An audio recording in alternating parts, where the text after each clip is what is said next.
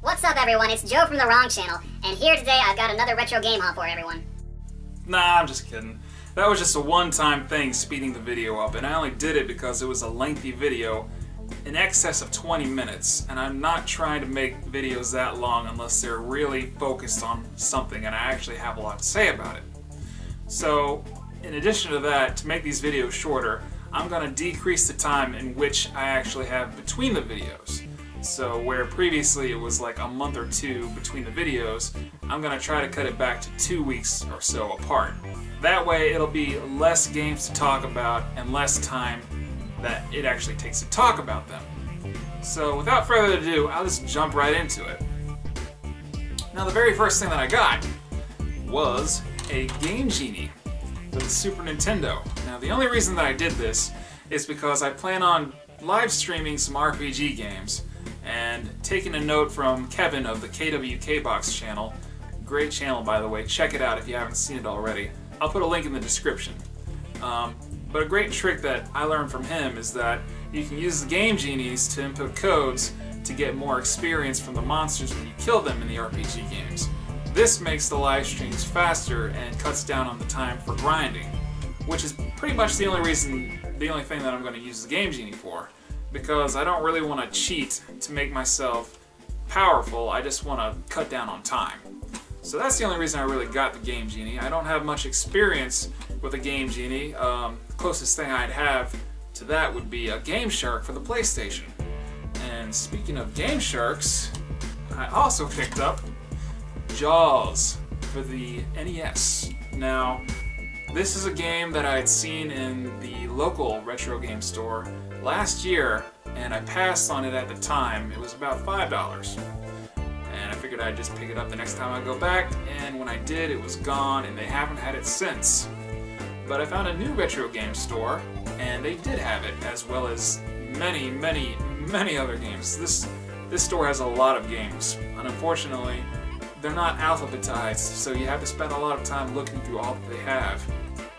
Unfortunately, I found Jaws, which makes me exceptionally happy because I have a retro review planned for this game. And it's one that I'm really looking forward to. I know that I'm going to have a lot of fun with it because it's going to be different from any of the retro reviews that I've done till now. So look forward to this one because this one's really going to be a gem of a retro review. Cannot wait. Now another game that I picked up was Bram Stoker's Dracula for the Super Nintendo.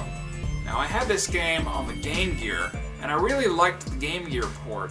My only exception to that game that made it bad was because of the small screen size and how quickly the screen moved, you constantly ran into monsters and kind of had cheap deaths. So you basically had to memorize where everything was in order to play it. Now I was hoping that since, you know, it's a Super Nintendo, so it's going to be a larger screen, that problem would be eliminated. Unfortunately, this is actually an entirely different game. Still a Bram Stoker Dracula game, just different company made it, so it's different in play. But this I've got a lot to say about, so I'll probably reserve that for another retro review, but, you know, I've got a lot of inspiration for this game right now. I also picked up Mortal Kombat 2. I played this game a lot when I was a kid, but for whatever reason, I never actually got it. Till now. And as far as I can tell, this actually completes my Super Nintendo collection for the Mortal Kombat games, because I already had Mortal Kombat 3, and Ultimate Mortal Kombat 3.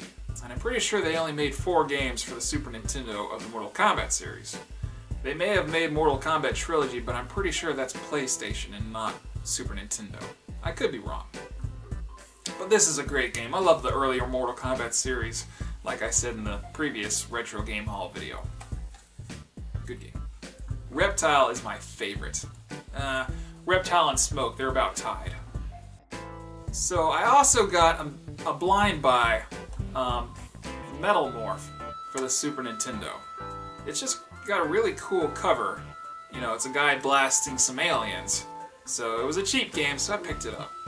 I played it a little bit earlier, and the first stage is a side-scroller platformer, where you play as a guy that's basically like the T-1000 from Terminator 2.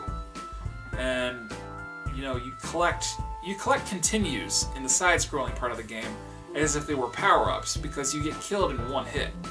So you're constantly picking up these continues. And the first stage is really short, and that's the side-scroller part like I mentioned.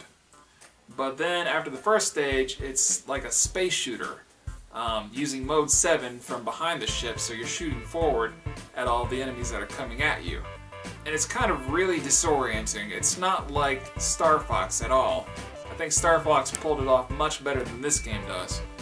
And I think it's actually mostly the shooter style kind of flight mode.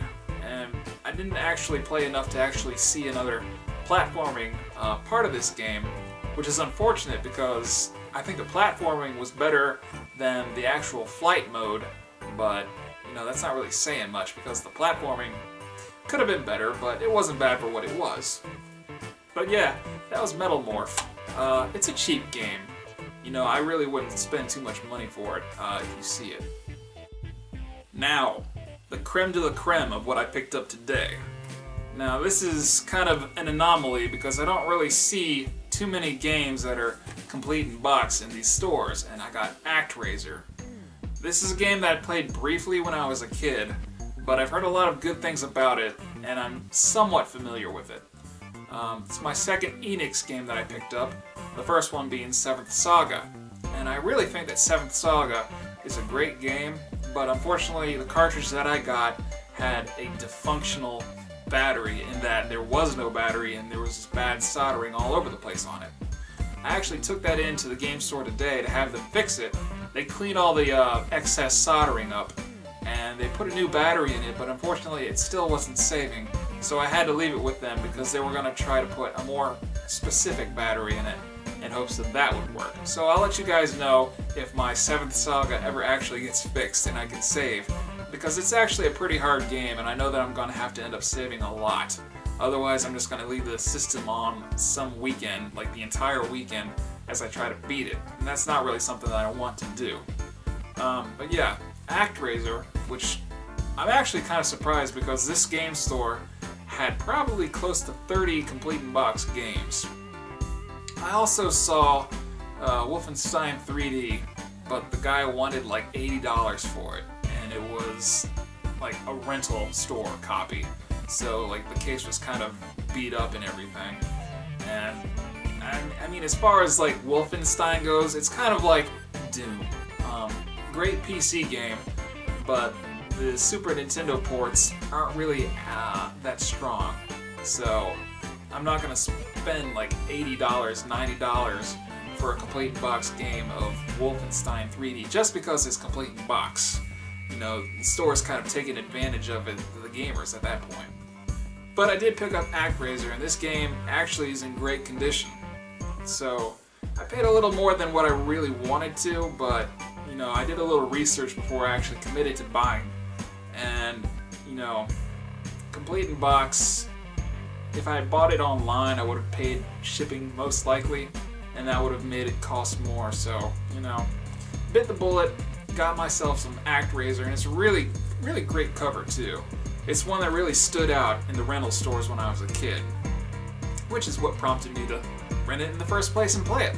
So, I'm gonna give this one a playthrough probably in the next couple of days and get my full thoughts together on it and maybe do a retro review of it. But that was my haul for today. All in all, pretty good. We got a nice little handful of games.